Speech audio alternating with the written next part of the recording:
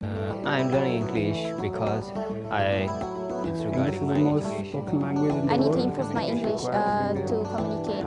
English is I am here to improve my English for my job.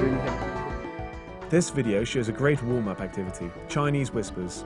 Many students will have already played this game with their friends, and the concept is likely to be familiar. This is a great activity to get your students refreshed and attentive and gives them the chance to practice their speaking and listening skills. The teacher divides the class into two groups and asks them to line up. Next, he asks the first student in each line to come forward and then shows them a sentence written on a sheet of paper. Ready, steady, go! On go, the students return to their groups and whisper it in the ear of the student next in line. This continues until the last student is being told the sentence. When finished, the last person comes to the front and says the sentence.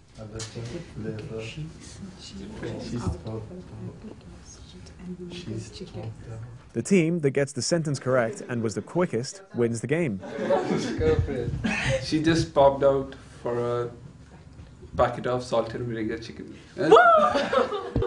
All I got is she popped out. I gotta give it here. Yeah. I can't see. Okay, go!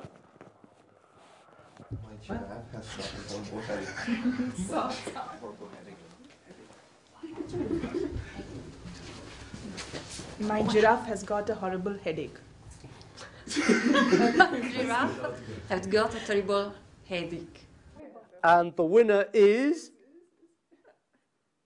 Elizabeth. Use a sentence that is appropriate for the level of the students. If you are teaching students who are new to learning English, keep it simple.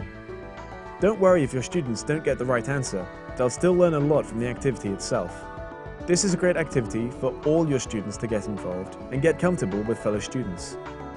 You can use more than 2 teams if your class is big to minimize the time your students are not actively involved.